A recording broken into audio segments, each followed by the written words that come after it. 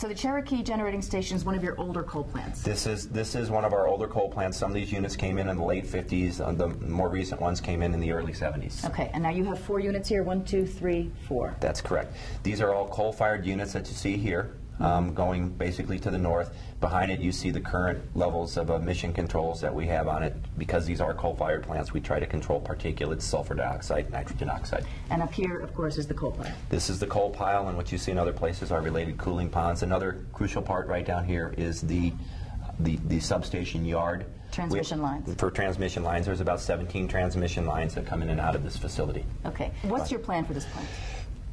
Let me start over here. There is a law that was passed earlier this year called the Clean Air, Clean Jobs Act, which essentially wants us to look at ways to convert much of our coal-fired generation in Colorado to natural gas, or to do retirements, or also to potentially retrofit plants with better emission controls. So you can either shut them down, convert them to natural gas, or make them cleaner burning coal with more emission units. Controls, correct. Okay. So this is really the centerpiece of the whole Clean Air, Clean Jobs Act, because this is our Cherokee plant. This is where most of the activity will happen. We know as we sit here today that under most of the scenarios we're looking at, these 3 units will come out. These are coal-fired units. So you've come up with different plans to give the state to say, here's what we can do. Right. We're really right now in the process where our Utilities Commission is trying to determine the best way to go about enacting Clean Air, Clean Jobs Act.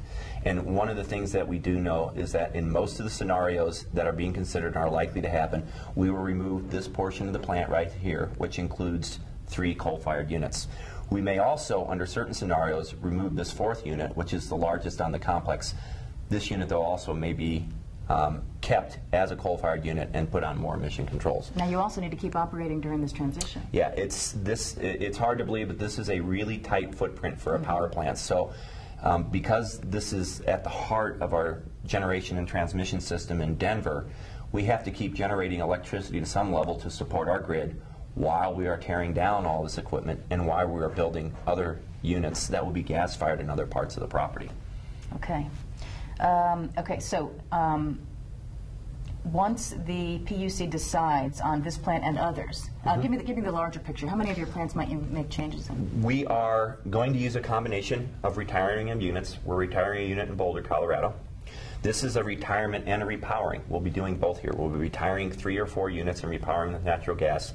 There are units out in northeastern Colorado and out in northwestern, quite frankly, that are coal units that will remain as coal, but we will put on more stringent and state-of-the-art emission control equipment on those plants. And you see this happening in other states around the country? In our particular case, a lot of the reason we're doing this is that these units have reached their life expectancy, but given what is clearly becoming an abundant supply of natural gas in the United States, and the fact that it's a domestic fuel, and the fact that it burns more cleanly than coal. You have less emissions from natural gas generation than you do coal. We think that, it's clear that a lot of parts of the country are going to be looking to go to natural gas-fired generation. Do you believe it's the right way to go? It depends on your situation. I mean, the environmentalists, are they going to say, let's go straight to renewables?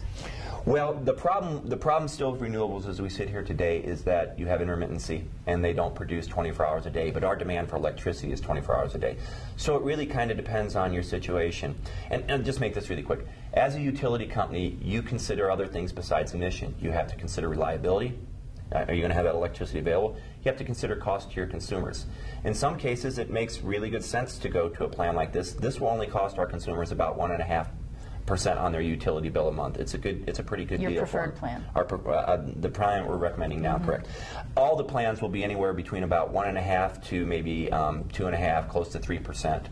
On your customer bill. So under any scenario, customer bills are going up? They will go up, but the benefit you get is cleaner air and compliance with federal standards for our issues of regional haze and ozone in Denver. So it is a cost of doing business, and here in Colorado, our customers are pretty keen to supporting renewables. We have more renewable energy on our system than any other utility in the country, and so we have a populace that supports this kind of plan. We have taken polls on it, quite frankly, and there is overwhelming support to do something about the makeup of our coal-fired generation at this time. And right now, converting to gas is a good way to go. Converting to gas is a great way to go to a certain extent.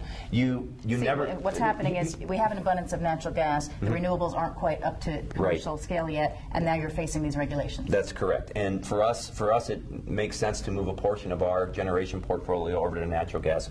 Coal will still be significant because utility company never wants to put all its eggs in one basket, quite frankly. So you want to have a generation mix that includes coal, natural gas, renewables, and conservation, energy efficiency. So we try to balance all of those things, but in our particular case here in Colorado, we really believe that that moving a significant amount of our generation to natural gas is a good way to go for a number of reasons: reliability, cost, environmental benefits. Okay. Okay. So, Mark, right now you have 4 units. Right now it's coal, coal, coal, and coal. Under your recommended plan, this would be natural gas, natural gas, natural gas, and possibly still coal here. That's correct. This would include emission controls.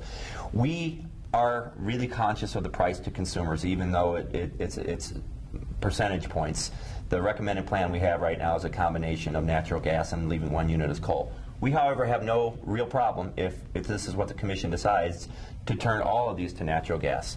It will be slightly more of a cost to consumers, a little under 1% a month on their customer bills, but it may be that our Utilities Commission thinks that is the best way to go from an emission standpoint, and all of the benefits that we get from it. And why are we only talking gas here? Why isn't there something else you can convert to? I do hear about coal plants converting to biomass.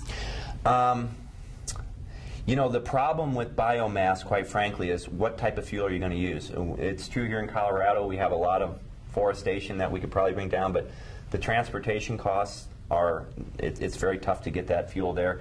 It's not always a completely consistent source of fuel, and you can get stuff in biomass that can affect the reliability of your operations. A lot of times in other biomass plants, we see, for example, people will be bringing in things like engine blocks and whatever to try to burn in our plants. And so you want to have, we're a very conservative industry, and we want to know that everything's going to work. Reliability factor. It's that reliability factor. We want to make sure that everything's working and that it's working over a long period of time. So from your perspective, converting a coal plant means natural gas? That in this particular case, in this particular unit, we are converting to natural gas. This is the way for us to go with this plant on the north side of Denver. We will continue to have coal plants on our system. But I mean, as far as options for an old coal plant. Yes, this is going to need, yeah. At this, I get what you're saying. At this location, we need to use a fossil fuel. And the way for us to go, giving all the factors that everyone is considering, from the environmental, from political, from operation, from reliability, from cost for us, it's a good plan to go to natural gas, at least on these first 3 units and quite possibly on the 4th.